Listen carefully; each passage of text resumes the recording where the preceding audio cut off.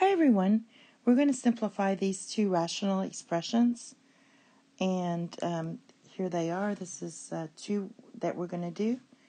So we're going to get started.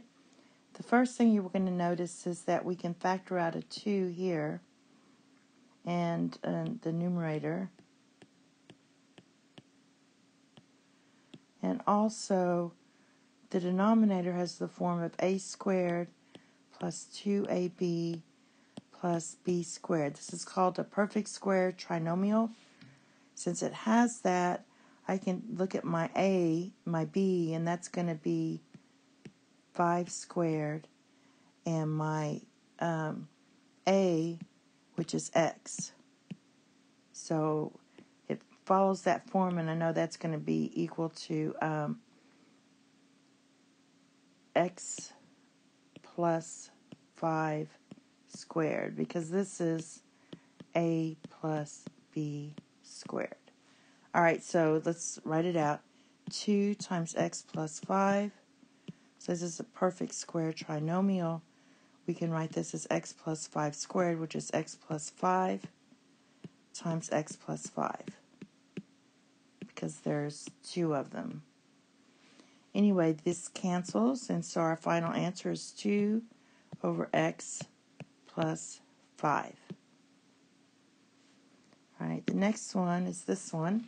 This is also a perfect square trinomial. It means I can write this as x squared over, this is going to be x plus 1, because x is your a and 1 is your b. And that's 2 times 1, so squared. Now I'm going to switch this to a times and flip these two. Now this one is a difference of squares, so that's just going to be x minus 1 times x plus 1.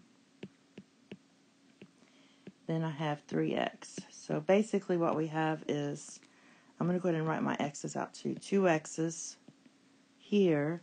Then we have x plus 1 times x plus 1 times x minus 1 times x plus 1 over 3x. So this is all times, so this can all be put on one line. The x's cancel here.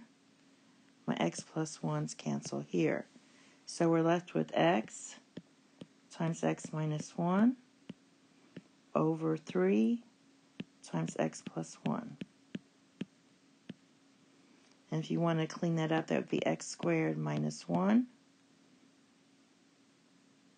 Nope, that would be x squared plus x. Sorry about that. And 3x plus 3. So either one, both of these are correct. And that's all. Thank you. Have a nice day. Bye-bye.